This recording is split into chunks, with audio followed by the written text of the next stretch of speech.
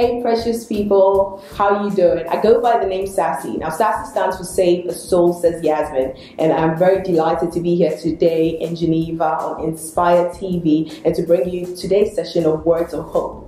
You know, words are very, very important, especially God's words. Jesus said something. Jesus said that his words are spirit and they are life, meaning his words contain within it the power and the capacity to transform you. His words are, he said something. He said that I am that I am, and his words encapsulates who he is. His words are words of life to people who feel like there's no hope. His words are a balm of Gilead to people who are wounded or who are bruised. He's everything that you need him to be at a particular point in time. I just want to encourage you to just, for the next 10 minutes or so, to be very, very focused, even as these words that have the power to change your life come to you. So let us pray. Father, in the name of Jesus, we thank you.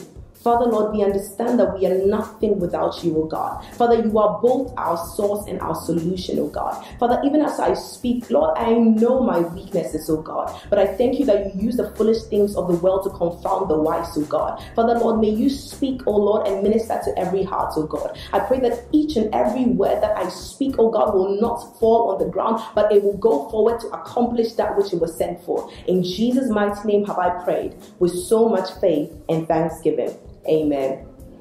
So today's session, I captioned it, "For this reason you were made manifest." For this reason you were made manifest. So we're basically going to be talking about purpose. So when we talk about purpose, I just want to first talk about Jesus. Jesus was a man on a mission, and he was somebody who clearly defined his mission. So what did Jesus say? In John chapter 10, verse 10, he says, "The thief came to steal, to kill, and to destroy. But I came that you would have life and you would have it more abundantly." In another portion of the New Testament, he said, "For this reason, he was made manifest to destroy the works of the enemy." And today I just want to ask you this rhetorical question, just a question that you would reflect on. For which reason were you made manifest? You didn't just show up on earth because you showed up. You were created by God. He said in his word that before you were in your mother's womb, he knew you. So you are here not to exist, but you are here to live. You are here to actually be a solution to a question that God knew was going to be asked in your generation. So I really want us to delve into that today. So we're going to just use as our anchor passage the story of the prodigal son, and it's from Luke chapter 15 verse 11 to 32 onwards. So I guess we're all probably familiar with the story, but just for the people who don't know, let me just go over it. So basically, here was this guy. There were two sons with a wealthy father, and then the younger one day decided that he wanted to disconnect from his father. He wanted to do life on his own terms. So he asked for his half of the estate. And so then he went about, trying to do life. But then the problem was that he completely made a mess of his life.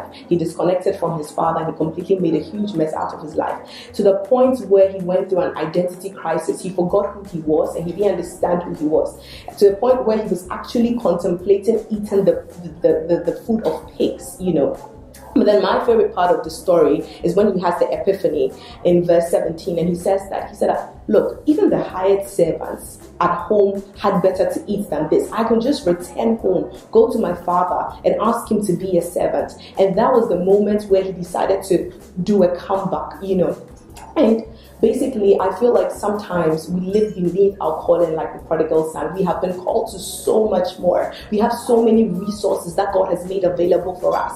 But then unfortunately, we're not aware of who we are. We have an identity crisis, and then we start to live beneath our calling. So another person who almost missed out on her calling was Esther. Now, Esther was this young orphan girl who had gone into the king's palace. But then the problem with Esther was that she almost got distracted in the palace. God had given her access and the grace and her giftings for a reason, but she almost got distracted in the palace. She had been called to be more than a beauty queen. The beauty queen bit was just a disguise. It was just something that was giving her access to what she was actually called to be, which was a deliverer. She was called to collaborate with God to deliver his people from annihilation. That was her true purpose, but she almost missed out on it. But then Mordecai sent her a reminder, and he said, "Hey, you know what? Don't think that because you're chilling here in the palace, you're going to be spared when this wrath comes upon God's people. But who knows that you have been put in a place like this for a time such as this? And that is what I want all of us to think about today. Who knows that you have been placed where you have been placed for a time such as this? You know, God is the end times, and God is pulling out all his plugs in all the pillars of society, in education, in politics, in business, in health, you name it, entertainment.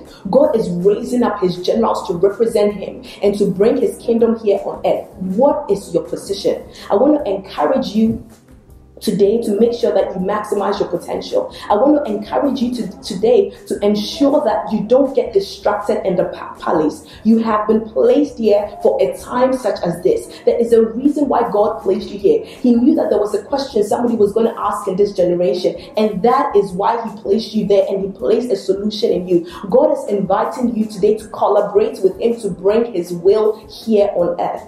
Would you accept it? One of my favorite poems is one that was in this movie, Aquila and the Bee. And it says, our deepest fear is not that we're inadequate. Our deepest fear is that we're powerful beyond measure. We ask ourselves, who am I to be brilliant, talented, or gorgeous? Actually, who are you not to be? We were made to make manifest the glory of God inside us. And even as we make our own light shine, we unconsciously give others the permission to do the same. For all you know, your obedience to the call of God upon your life is tied to the destiny of people. Esther was called to be a deliverer, but she had been disguised as a beauty queen. I don't know what you've been called to be today, but I know that God has called you to a place of collaboration with him. And I know that God has invested in you resources. He has put something in your hand.